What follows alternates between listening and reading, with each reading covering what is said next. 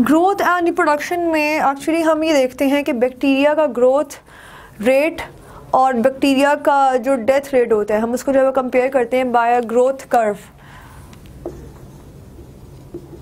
इसमें जो है हम ग्रोथ कर्व को भी देखते हैं, अब मैं ग्रोथ कर्व भी बनाऊंगी भी, लेकिन उससे पहले जो है वो एक डेफिनेशन दी हुई है about the generation time. The interval of time until the completion of a next division is called a generation time। तो जनरेशन टाइम जो है उसकी डेफिनेशन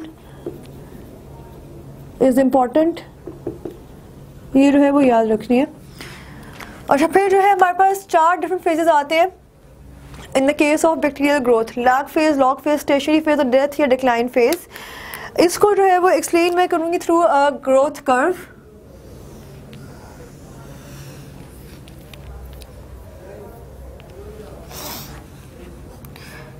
एक्स एक्सिस पे हमारे पास टाइम पीरियड है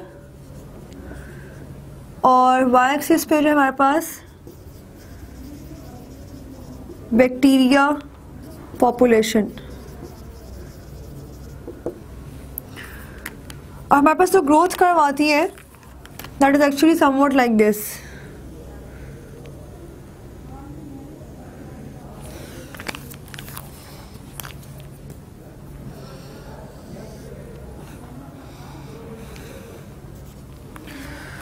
अब इस ग्रोथ कर्व का मतलब क्या है कि हमारे पास सबसे पहले लैग फेज बुक में डिस्कस हुआ हुआ है, it is phase of no growth, bacteria prepare themselves for the division. यानी कि जो प्रोसेस हो रहा है बाइनरी फिशन का, उसमें बैक्टीरिया जो है अपने आप को प्रिपेयर करता है, तो that is the lag phase. और plus log phase, log phase में बैक्टीरिया की जो है वो रिप्रोडक्शन हो रही होती है या उसकी जो है वो डिवीजन हो रही होती है, and bacteria divided eight exponential rate.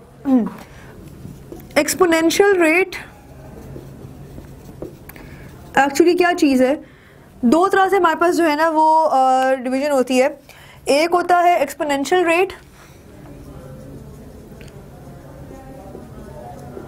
और दूसरा जो है दैट इज मल्टीपल रेट।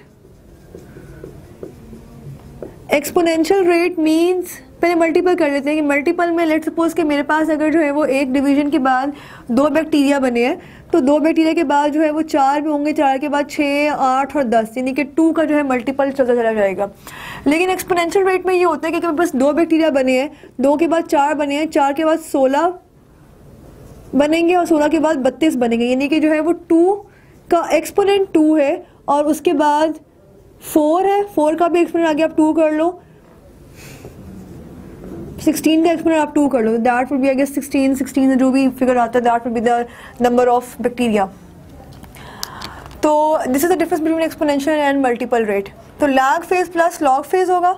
उसके बाद एक स्टेज आता है दैट बैक्टीरिया का जो डिवीजन रेट होता है that becomes equal to the death rate, तो आप उसे कहते हो स्टेशनरी फेज।